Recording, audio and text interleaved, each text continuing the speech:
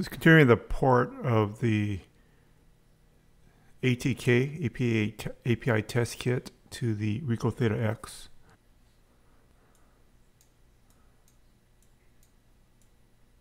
The THETA X 1.00.1.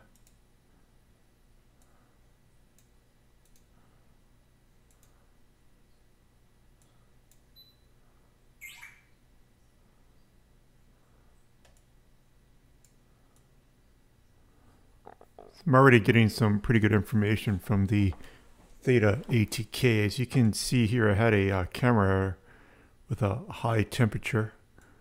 I had the camera on for quite a while, so that could be one of the issues. So early firmware 1.00.1.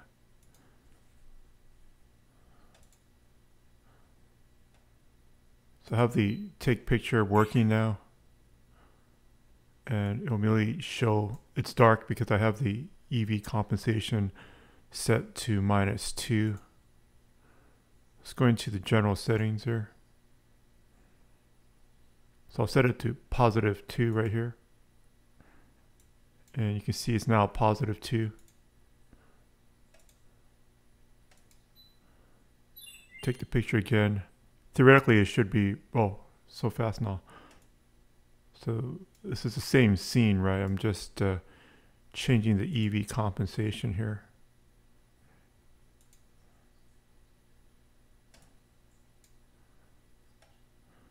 So this, let's set it to dark again. Should be -2. Camera use.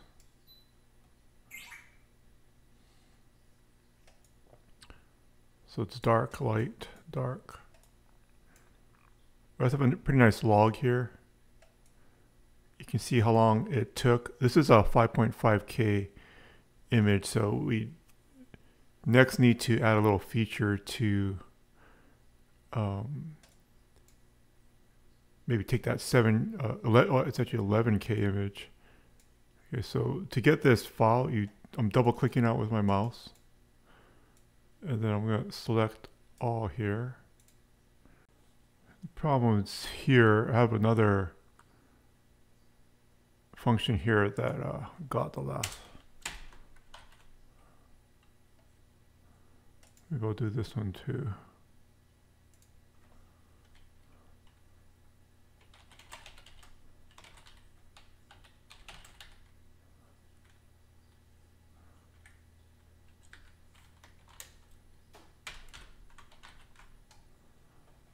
Okay, let's rerun it and try it again.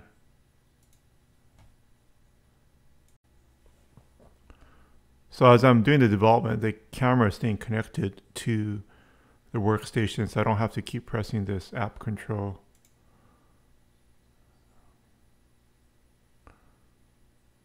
Okay, so let's set it to maybe dark. So it should be -2 dark. Let's take the picture. Okay, this top one's dark, which is what we want. Theoretically, the log should also show the dark picture.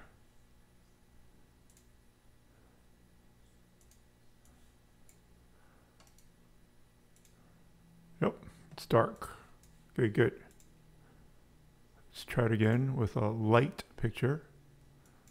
We'll set the EV setting to +2. Go to camera use. Take the picture. And it's light. Check the log here. It's taking it pretty quickly. So I'm just double clicking on the last portion, JPEG, and then I copy it across, copy. And hopefully it's light. And it's light. This arrow at the start position being 0 or 1 was not, I didn't notice it when I was using Insomnia, because I think having the image come up here, it's pretty obvious, right? Whether it was light or dark, whereas here you physically have to like click on this thing and then view it. And when you're doing the testing, you often don't do that click. So it's kind of nice to test it with a mobile app.